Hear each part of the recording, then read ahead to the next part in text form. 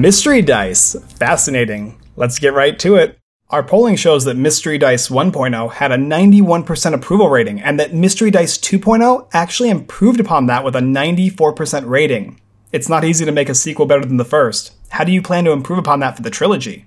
Thank you for having us again, Michael. We improved on the 91% by taking feedback from our backers and by pushing the envelope even further in the set designs. We'll be improving on the 94% by pushing both of those ideas even further still. Interesting, but I understand that you're not going to tell us what we're going to get. See, that's the fun of it. You find out what you get when you open the box. Amazing quality dice sets, all custom designed just for you and laced with free gifts, because this campaign is about gratitude. It's about paying it back to our community, to our fans, and to our backers. It's going to be an unboxing experience like no other. Let's talk about the weird stuff. Or should I say, weirder stuff. Tell us a little bit about what that means for those just joining us now.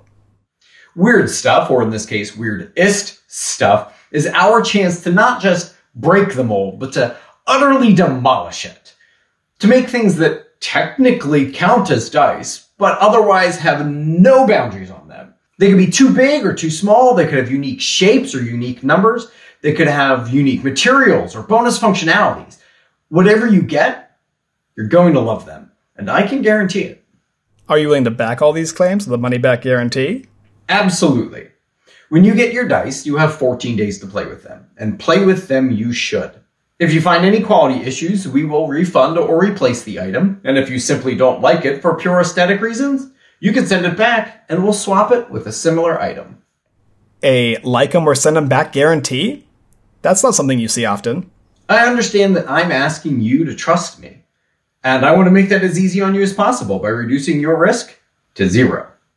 In the last year or two, we've seen a lot of other mystery bags cropping up, and I can reasonably conclude that that's a result of what you've done here with Mystery Dice 1.0 and 2.0. Regardless, the question still demands an answer. Why should our viewers support your Mystery Dice instead of another company's? First, let me start by saying that if your viewers want to buy dice from another company, they should. The more dice, the better. And the more we all remain friends, the better. That's why I always make it a point to invite other game companies to guest design. Fair enough. Well, you still haven't answered the question. The answer is twofold. Number one, I only designed premium resin dice on custom molds that have been third-party reviewed for balance and quality. Yes, I've seen the reviews, even stating that they are near statistically perfect. Indeed. The sets we make and that you get are outstanding.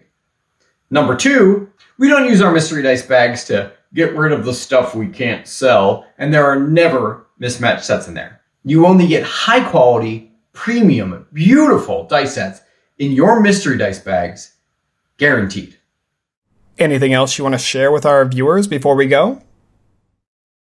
I would say, come for the sets, stay for the weird stuff. And be sure to visit daily to participate in the daily puzzle challenges just for fun. And when your sets show up, you're going to love them. Or you can send them back for a different set instead. We're going to have a lot of fun here.